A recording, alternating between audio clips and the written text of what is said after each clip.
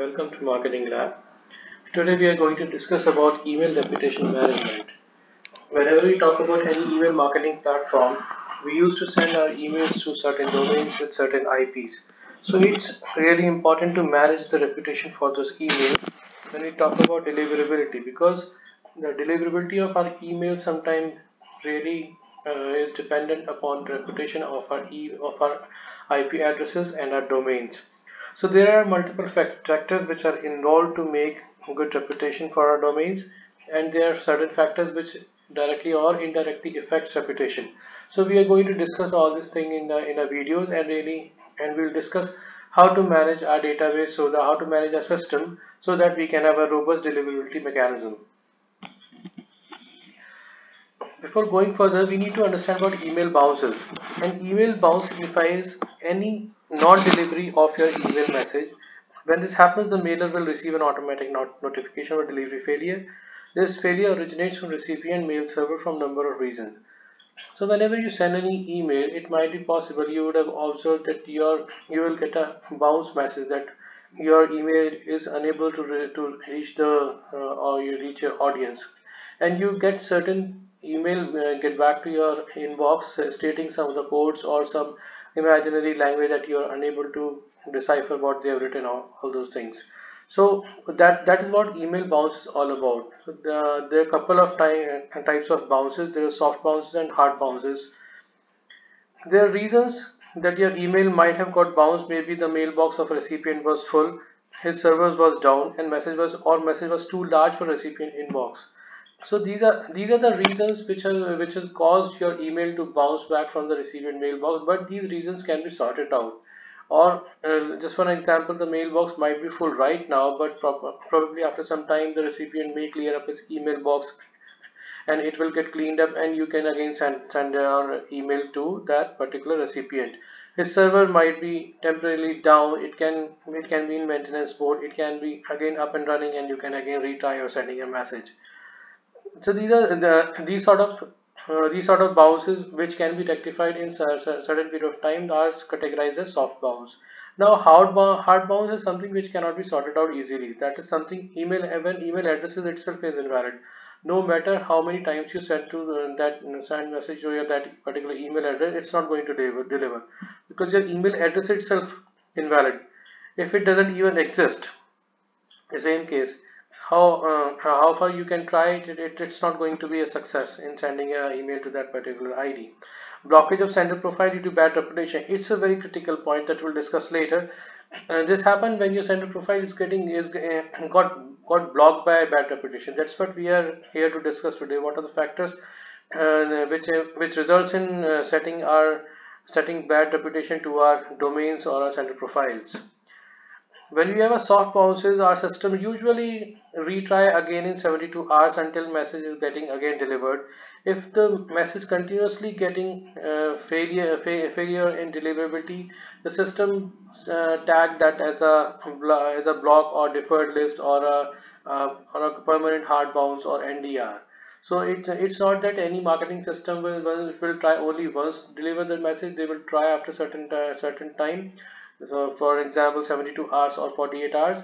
Within if that span of time the again deliverability fails, then we have to take a decision whether we have to mark it as a hard bounce or we have to mark it as a completely invalid or junk email.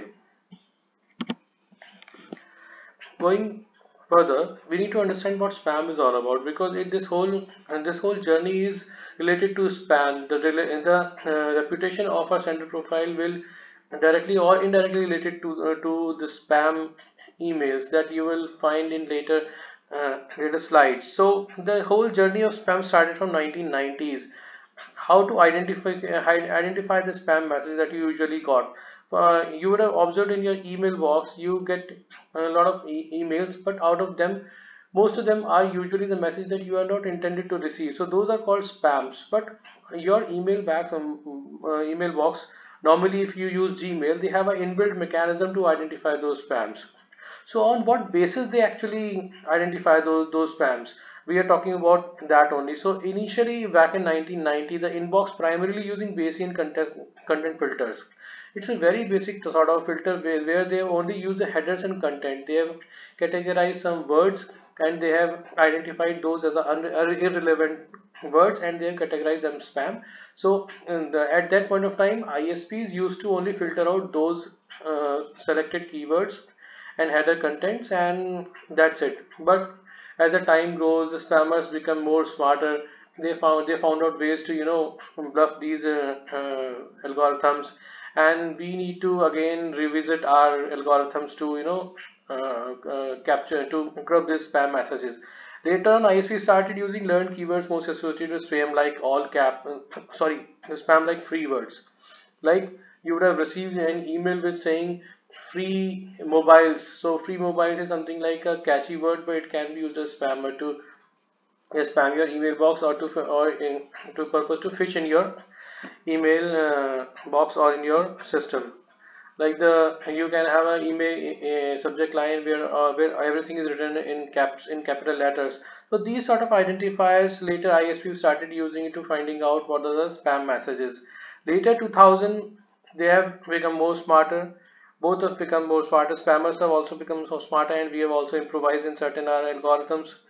We have used starting permission based email marketing, and we have pursued a better way to identify spam. There where we actually try to profile spammers and non-spammers basis their behavior, their sending messages. So what we actually started doing is we have analyzed different sort of messages coming out of spammers. We have profiled them. What are the typical behaviors, what are the typical keywords, what are the typical sending times, and what are the ways to they use the marketing platform they use, the sender profiles they use. So we have captured all this information, and we have profiled them basis all these things by analysis, and then we have inbuilt them into algorithm and categorized them as spammers. So these are the basic some of the practices that normally happens, which actually make your sender reputation score. So basis all these things, it will ultimately lead to a sender reputation score. When we talk about this score, it's a score which has been given to your sender profile. Let's suppose you are sending out email from let's suppose @marketinglab.com. So my marketing lab would be my domain, and that particular domain will be assigned a sender reputation score. It will dependent upon many factors that we will discuss. So though it's almost impossible to find out exact algorithm, yes, exactly, because there is so much improvisation, and there are lot many ISPs, there are lot many domain owners. Each and every domain user owners and ISP have their own algorithm. So it's actually become very tough to how to make a sender reputation score, how to basically know where we actually stands, because some of the times normally domain owners use third-party services as well, that provide the algorithms and score the reputations, score the sender profiles of coming senders. So it's actually very tough to identify what is the score, but yes, at least we can have certain guidelines. We can take few of the points that are most important, so that we can have a better reputation. Like sending history, new sender unexpected spike on volume. The perfect example, let's suppose you are having a one sender which is coming in your email box quite regularly, but all of a sudden in the month of May or June you see a spike in its volume, and there are a lot of emails coming from that particular sender profile. You know that there is something fishy going on over there. So you need to analyze all those pick points, that you can identify those pick points, so that you can actually identify what spammers are all about. User-based spam and non-spam complaints. In Gmail, you would have seen when you receive an email, it gives you facility to categorize the spam or non-spam. So it's a very basic idea to filtering out spammers from filtering out spam from your email box. When user itself is saying that he is not interested anymore in these sort of emails, and they can be categorized as spammers. So these sort of algorithms that mainly used by Gmail, Hotmail, or Yahoo, where they are asking explicitly from the user itself. Mailing infrastructure without authentication, like SPF and DKIM. SPF and DKIM is a very readily usable algorithms systems which is being implemented by most of the marketing platform or domain owners to authenticate their sender profiles, so that the recipient can identify that email is coming from an authenticated source, and then they can allow to land it upon their email box. We will have further videos on this SPF and DKIM because it's a pretty vast topic. We cannot cover in this small video. We will discuss it later, but in nutshell, you can say some small sort of a code that's been implemented on a HTML code body of your email or on a DNS server of your sending profile. That code goes through your email, lands up in your lands up to the ISP service provider. They checks the code, they authenticate the credibility of source, and then they allow to land up to the recipient's email box. This is a very nutshell summary of SPF and DKIM. Spam traps. So you need to take care of spam traps. So what are the steps to be taken for better score? First of all, we need to find out what are the sender profiles that are going to spam us. How to identify that? It's a very practical and very important concept that you need to understand. Let's start over that. So what happens is, let's suppose I am a domain owner and I want to capture the spammers that can attack my websites or that can attack my email box. So I'll set up a spam trap. How it works? Let's see. What happens is, you would have normally seen on many websites the email addresses like salesyourdomain.com, hello@marketinglab.com. So these are the spam traps. We call it a spam trap because it's an email box where that can be easily used to used by spammers to sending out unwanted emails to our websites. So what happens is, as a domain owner, I'll set it up on my website, these sort of email box that are these particular email boxes are called spam traps and honeypots. Now what happens is, spammer what will do is they will spread their bots onto different websites, and they'll try to capture all these sort of email addresses in their repository, so that they can later on use all these email box to spam your email box. Like this, they have collected the email addresses from websites. Now they have made the unwanted emails, and then they are bombing out with the emails to your websites.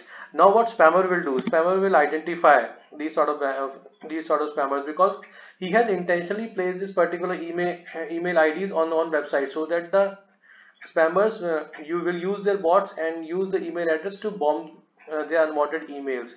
So these particular email boxes are made for this particular purpose only, to trap all these sort of spammers. So what they will do automatically, they will identify these are the emails which is coming to my particular email box, and these are repeated, these are unwanted emails I have, and they will immediately block those spammers. So this is a very basic structure of how honey traps, spam traps, and bot and spammers and how they function. So our basic idea is that don't let the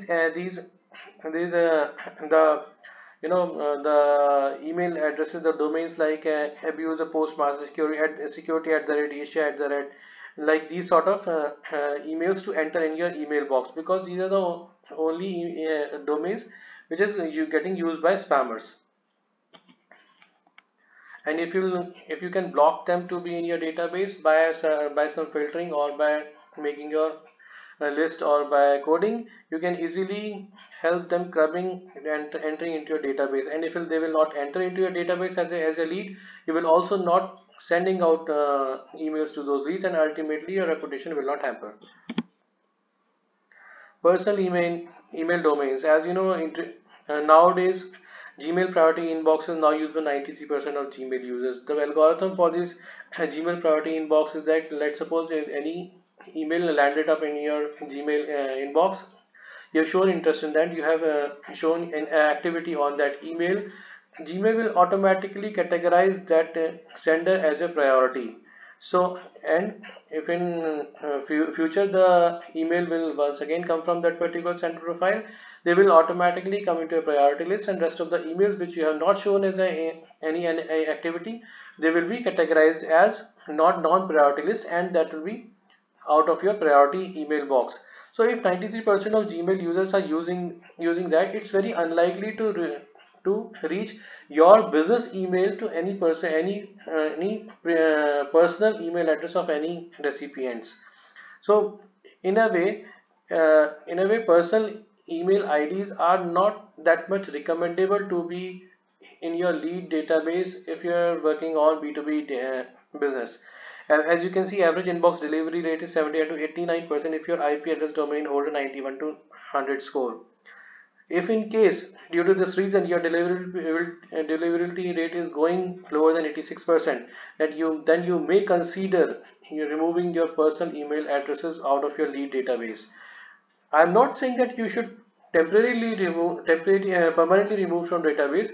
You can temporarily hold them for your marketing campaign, and later on at the time when you feel that situation has recently changed, you can again retry to sending them. Competitor email address, you should always keep your competitor email address out of database, because it might be possible they have already blocked your IP address and sent profiles. So even if you send them emails, it is ultimately going to be bounced, and ultimately your email reputation will system reputation will get hampered.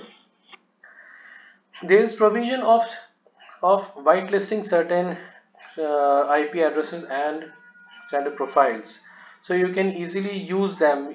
Like suppose you have a domain and you have a marketing, you have promotional campaign as well as a transactional emails going out. So it might happen your promotional email marketing has gone for a toss, and there is some mishappening happen, and your reputation gone down, and your outbounds really increased due to blockage of your email addresses. But in that case, if your transaction emails also started getting bounced, it may be problem for your business. So it's always better to have a different set of IP addresses or domain for transaction and promotional activities. In that way, you can easily curb the situation, because if in case your transactional IP has got a problem, you need to address that immediately. But your promotional campaign can take some time. You can take some rest to take care of it. So it's really recommendable to have a two different set of sending domains, one for transactional and one for promotional, so that if one of the promotional domain go on toss, at least your transactional emails are going safe and your business is not getting hampered. These are some of the steps you should take for a better score. SPF and DKIM are set of integration stage. It usually happens at the integration stage itself. You set up some code, some authenticated code on an email body or on a DNS system.